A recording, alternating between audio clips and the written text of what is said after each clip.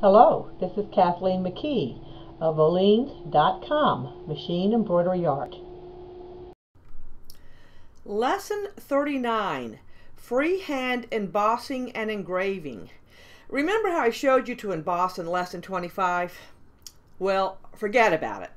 That is, unless you are using version 8 of PE Design or an earlier version. My good friend and embroidery buddy, Edwina Bankston, discovered this new feature on PE Design Next that I hate to say I was unaware of. Here's that same old elephant that needs some wrinkles on his knees, and I'm going to show you the new way that Edwina showed me how to do it, and it's way superior. Okay, first of all, I'll get up a little close. And under the Home tab, we're going to go to our Line Region tool. I have also placed mine on the Quick Access toolbar, so I don't have to go to different tabs, but I'm going to do it so we can pick the curved open line tool. And I'm going to put the first wrinkle in the knee.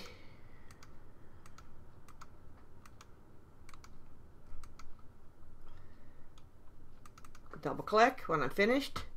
And I'll go ahead and put one over here while I've got that tool out. So we'll go left click, left, left, left, left, left. And double click. Okay, so now what we're going to do, let me zoom out. I'm going to select that line we just drew, and then with my finger on the control key I'm also going to select the fill stitch where I want the embossing to show up. So we have them both selected. Now we're going to go to our Edit tab, and right next to the stamp there's this new icon that was not in version 8, and I didn't really understand when I first got the software, but now I do. And now you click on this and we're going to emboss, engrave line region outlines from a line, and I'm going to click on that, and look what happens. The line disappears, and now we have that embossed area there. Okay, I'm going to do the same thing over here, and it doesn't matter if it's outside of the fill area, as long as you select it. And then with your finger on the control key, also select the fill that you want to put the embossing on. Go up to our Edit tab, from Outline, click on that, click on Line, and now we have the wrinkles in our elephant's knee. And what's so cool about this, you can still edit it, although you can't edit it by trying to click on the line area. You can still edit the size and the rotation of that from the stamp. When you click on that, you have your edit stamp. This is the one with the little arrow. That's your edit stamp. And it'll give you some options. You know, I'm not really interested. I don't need that. I just want to select this. Okay, then it first tells me the fill area. Then I click it the second time, and that will pick out my embossed area. Now if I want to make that a little more narrow, or I want to rotate it a little bit, I can. Just move it a bit. Same with this one. Get that embossed area. I want to make that a little more narrow.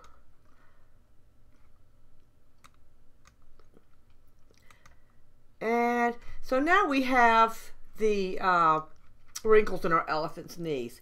And that's one cool thing that you can do just freehand with the new PE Design Next. But here's something even cooler that you can do with it, and this is one of the reasons why they really have done a good job with this upgrade of Next. I'm going to do a manual punch, top, bottom, top, bottom, top. Okay. And then I'm also, while I'm on the home, I'm going to do a closed.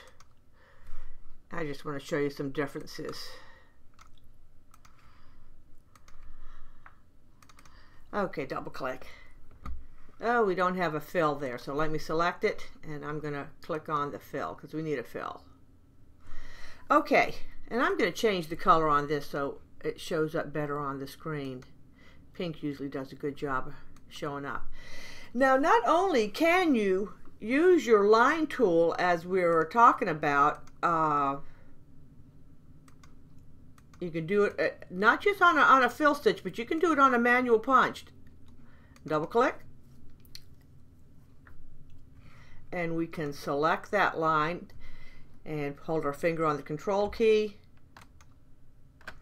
And now we'll go to the Edit tab, and now we have a line of stitches going through the satin stitch. Now normally we would never make a satin stitch this long, because as you know, satin stitch tends to drop a stitch wherever it wants to after about 8 to 10 millimeters. But look at this here. What you can also do is you can draw an object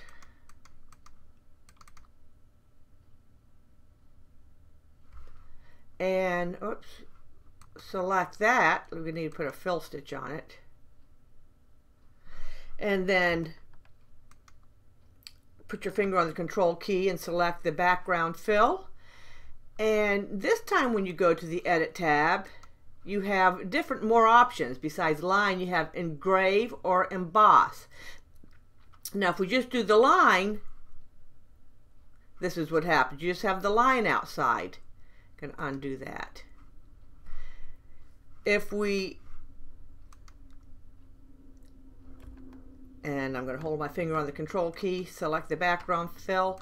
If we engrave it, it's going to look like it's engraved or you know, embedded in the fill stitch. Let's undo that. But and the emboss is really cool too. When we select it and hold the finger on the control key, select the background fill, and emboss turns it into like a satin stitch where it tends to look like it's popping out. And this will work on a fill stitch or a satin stitch. But one of the coolest things you could do with it is if you use a font or a text, we can type out we're going to engrave, so enter. All right, let's make this real big so we can see it. Now if we try to engrave this by holding the control key and selecting the background, when you go to the Edit key, this is grayed out. In other words, it's saying you have no options to make that emboss or engrave or put a line in there. So this is what I love about this PE Design Next, is in the Attributes section, you have the ability to convert your stitches to blocks, to stitches, or to an outline. In this case, we want an outline because we want to be able to have the outline engrave or emboss our background fill. Now you notice it's got the little spotted lines around it, so that means it's grouped, so we need to ungroup it. Now the group and ungroup key is usually under the Edit, but I group and ungroup things so often that I always keep it on my quick access toolbar as explained in lesson 1, and we're going to ungroup those letters. So now if I hold my hand on the control key, now that it's been converted to a line, it still will not give us the option to engrave it. You have to do each letter one by one. So let's select the E and finger on control button. Let's also select the background, and now you see it's highlighted again, so we have a choice.